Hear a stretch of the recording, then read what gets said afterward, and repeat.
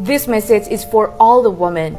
Stop playing hard to get, but be hard to get. You don't have to play hard to get if you're busy and you have a lot of things to do. You focus with yourself, you increasing your value. I don't know, maybe you join English course, yoga, gym, cooking class. When you chase your goals and dreams, you become naturally hard to get.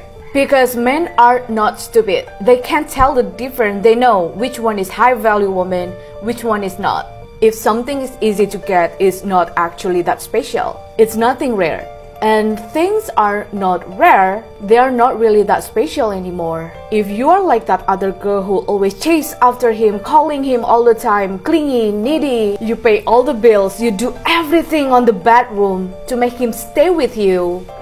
But sadly, that's not how it works. Again, it's gonna be very boring if a man sees that you are so into him. And he can move on very quickly because he is bored. There is no challenge. When something is hard to get or is a challenge, the value is increases. Okay, let me repeat that again. When something is hard to get or is a challenge, the value is increases. And that's so true. It's really the case for anything.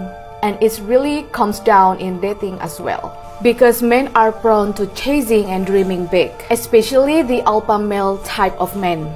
And believe me, they love challenge. You can be a challenge, and you should be a challenge from the start.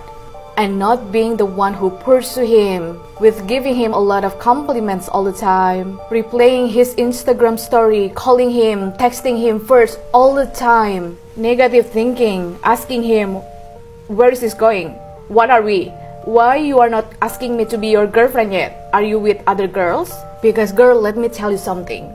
No matter how beautiful or successful you are, he gonna run. That's turn off.